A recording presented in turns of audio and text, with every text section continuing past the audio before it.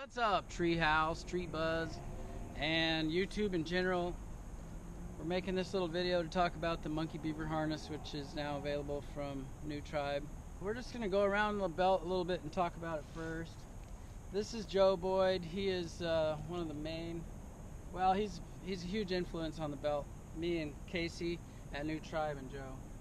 So we'll just start right here. Smaller D-rings. I used to run really large D-rings on the side just because I could use a Beckett if I wanted to. A lot of young guys maybe not even know what that is, but it's a way that you could turn any rope into an adjustable flip line. Well, nowadays we just need room for a carabiner on one side, a snap on the other. So we went with smaller, they call them hippo ears or whatever, but small D's here. This doesn't come on the belt, but this is a vault. And it's just a real big, holds a lot of gear. You can put a lot of things on it if you like it. Now these are the storage D's that people are asking us about. Like, what's with those big D's on the back? Well, like these, they're made to orient out. So they wait there like big, hungry, available places to put stuff. And they're just really convenient. Maybe look a little funny to some people, but we're talking about efficiency. We're talking about ease of use. So these things wait there hungry. You know, I put my GoPro clamps on them, and you can hang a lot of stuff on them, and they just kind of wait there ready. The whole belt, when you get it new, is 5 pounds, 4.8 pounds or something like that. You know, this is lightweight stuff. It's stiff, it's metal, it's not bendy, loopy, kind of dangly. It's quick, it's easy, it's cool. We love it. And maybe somebody doesn't like it, but it has a purpose. These are the MCRS suspenders, but I think New Tribe makes their own version, and who knows where else you could get them. But and Joe, explain this. It's just an accessory snap that I like to keep a hand extender back here. So it doesn't, whatever there. It doesn't kind of fly around and tangle up. Yeah, it's not dangling down, so it's easy to snap into. It's not very big. You could hook over the shoulder lanyard here if you want to advance an SRT system, or you could cut it off, I guess. But either way, it's there. Yeah. Okay. And then it has slots or pockets. Yeah, the vault. There's a pocket on each side. There's also one on the back here. I have a little first aid bandage kit there. But you could set it up different ways like that. So it's kind of modular. We use a transporter on this side for the saw.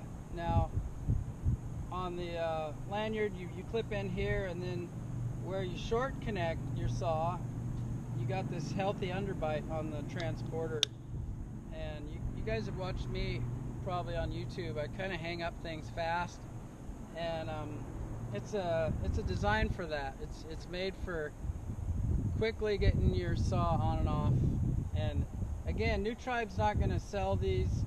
This is an accessory. Not everybody will want it. So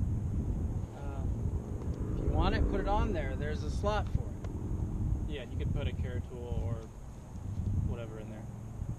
Yep. You could put a carabiner just shoved in there like a lot of people have done in the past. Yep. And it would hold it tight. These aren't life support, we should mention that. Those are for gear only. Okay, these are not life support. They're for gear, they're handy that way. It has ISC buckles all the way around. Real quick on and off, even on the legs. We'll go into that in a minute when we talk about putting it on. But that's basically, it's got some logo. This belt, open that up. This belt's got some extra logos and stuff, but that's not how they come. That was just us playing around with design stuff. So it will come with these big logos here. Maybe not everybody will want that. They could tear them off or have a New Tribe not put them on. So Joe, tell them a little about the suspension system. The suspension is basically identical to that of the Onyx, which is a pretty popular harness made by New Tribe, so the adjustments would all be basically the same as far as setting it up. And it can be, like sucked up all the way tight, or That's it how I can wear be mine. run down farther on your legs. It's totally adjustable. You can put it wherever you want. I wear mine all the way up because basically I'm the type of guy that worked for years with a seat saddle, and so I kind of like the seat saddle feel up. Most guys with leg saddles run them down like this.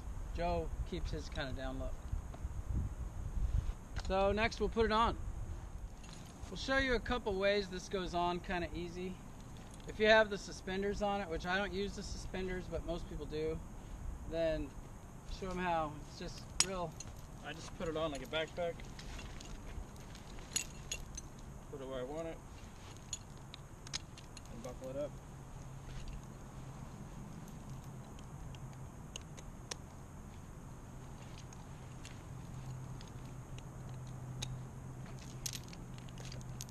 So the adjustable bridge, you just adjust it out and show them how you can, if you don't have suspenders, you can use the bridge to put it on. You can also put it on with the bridge like a backpack.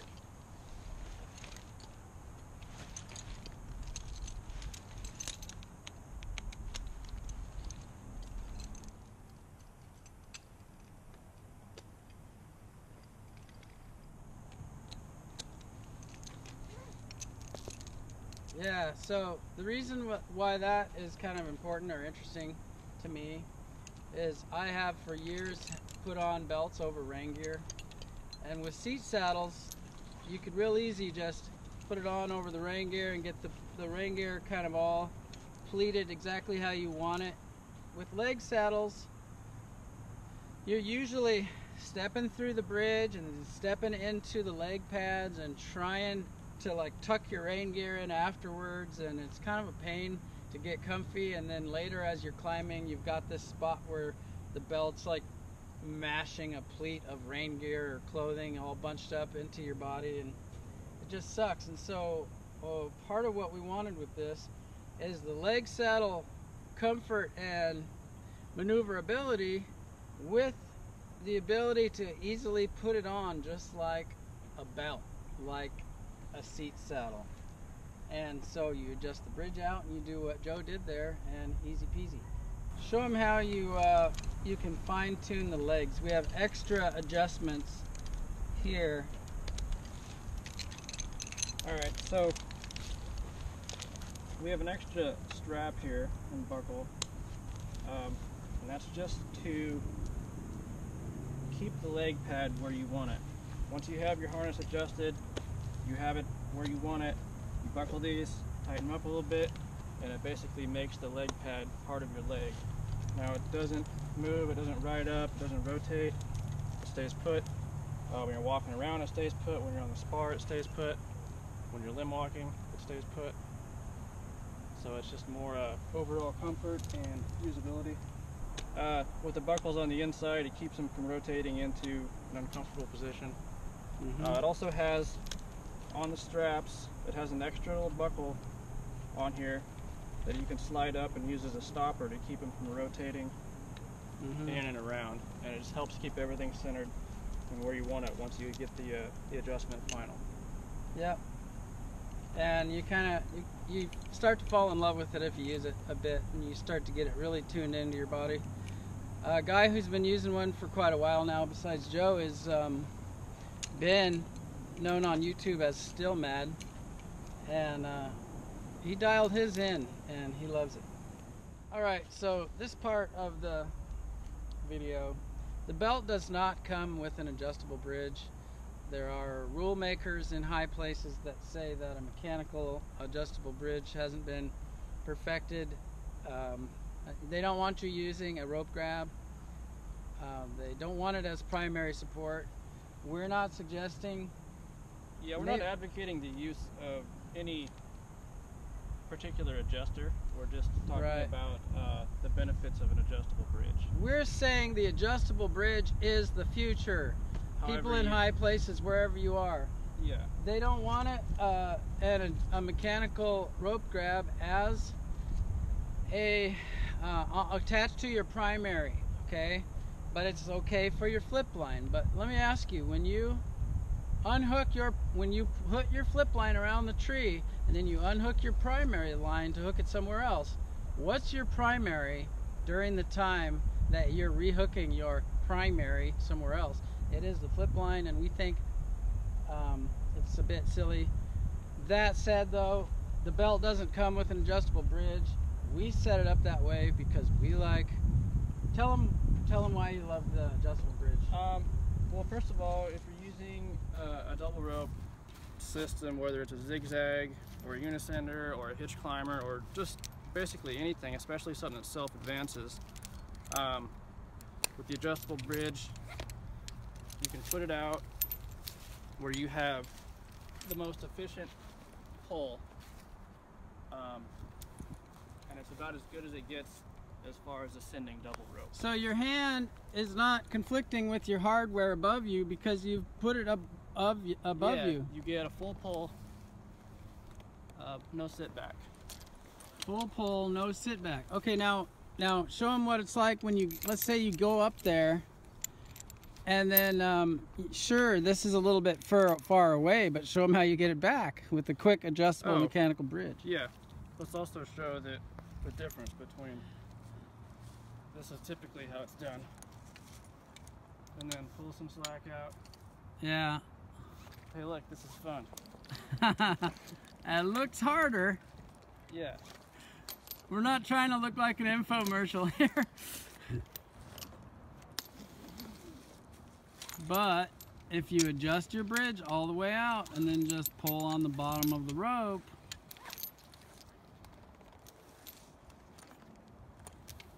you're held up the entire time. It's 100% go. And it's that quick to make it short again. Yeah. He did it so fast I didn't see it. It's on the camera. Yeah. So, and it's possible to adjust it even while you're hanging if you're careful. show it. Let's do it. Adjust it while you're hanging. You got it adjusted all the way out. Probably recommended that you're lanyarded in when you do that, though. Right. Must be lanyarded in at all times. Yeah. But really, if you just rock like this. Boom. Now you've just moved all your hardware right down within reach real close. And really, you should make the length of your bridge so it can't get too far out of reach. And on that subject, on the length of the bridge, when you're SRT, show them how quickly you change the bridge for SRT.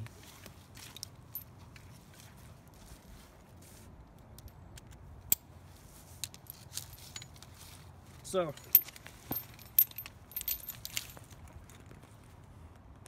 by shortening up the bridge, you can give yourself... Look how short the bridge is. And look how solid that is. Yeah. For advancing your system. Yeah. There's If you have the right diameter rope with this unisender, and you're just climbing up through the limbs, it will fall through that. Climb that. the tree. Yeah.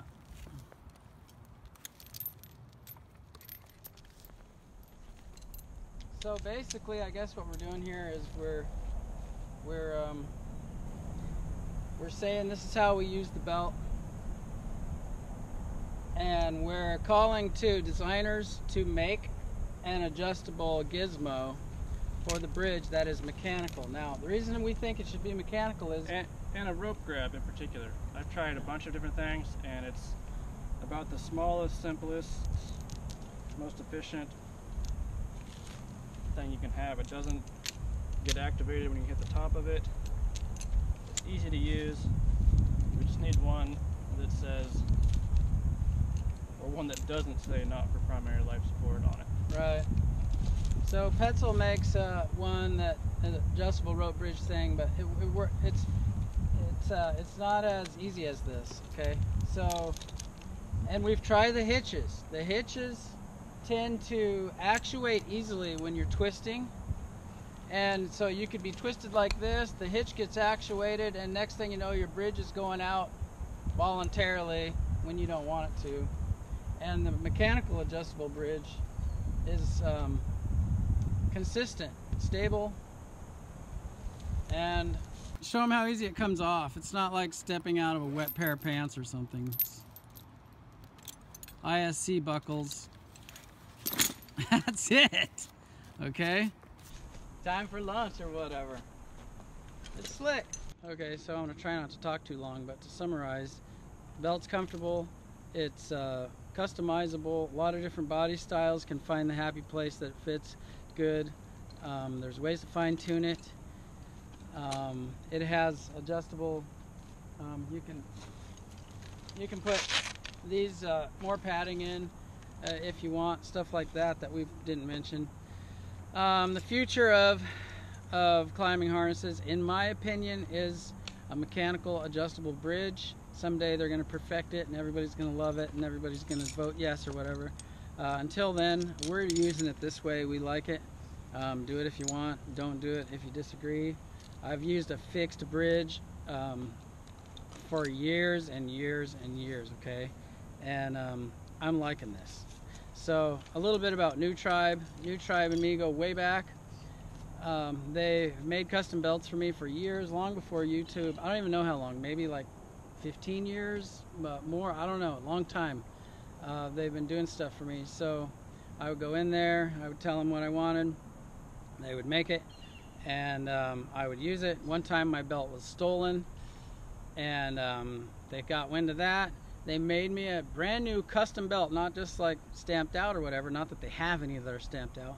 They made me a brand new custom belt to my specs and just handed it to me, you know? It's like, that's cool. We're talking about small town America, working out of their home type of deal. And another time, they wanted to see my belt. It had been a couple years. I showed it to them, and they wanted to see how it was wearing, and there was a couple places where they thought it was worn too far, and they traded. They took my belt and said, listen, if you will stop using this. And I was like, no, I don't need to stop using it. It's got a lot of life left. And they're like, actually, that's not okay. And I was like, yes, it is. And they were like, no, it isn't. And they took the belt and they gave me a brand new one in exchange for my old belt, just so that they could study it, gain education to properly do a better job in the future. Cool people.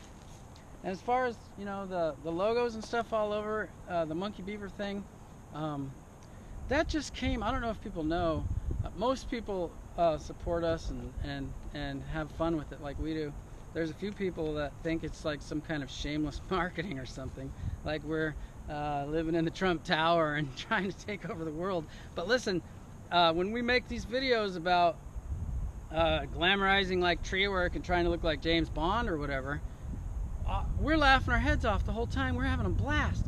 We got a new video coming out called the A-Team, where a bunch of us got together from literally all over the country and world to shoot this video, and it was hysterical. We're trying to look really cool on film, but behind the scenes we are seriously laughing about it. The Monkey Beaver thing, I wrote this poem called Made for This. It was about us, the climbers across the world, really. I, of course, was trying to talk about myself like I was amazing or whatever, but I was also including everyone else, okay? And people loved it. And then now there's like a few people that are like, I don't dig how this guy glorifies himself or whatever. Listen, we're just having fun. We actually don't take ourselves as serious as some people think. And maybe you shouldn't take yourself so serious, you know?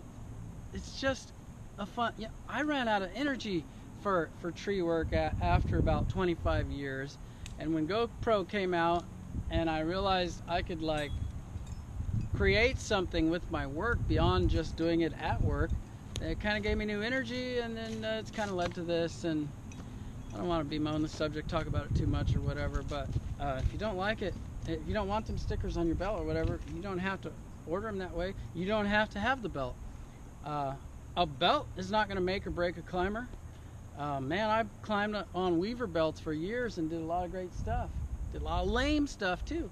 But this belt, you know, it is an example of evolution, I guess you'd say.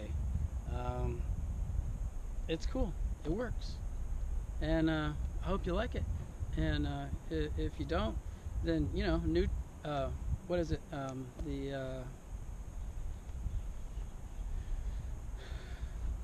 the Tree Motion. There's just a lot of great belts out there. Reg Coates was talking about a Stein belt. Looks great.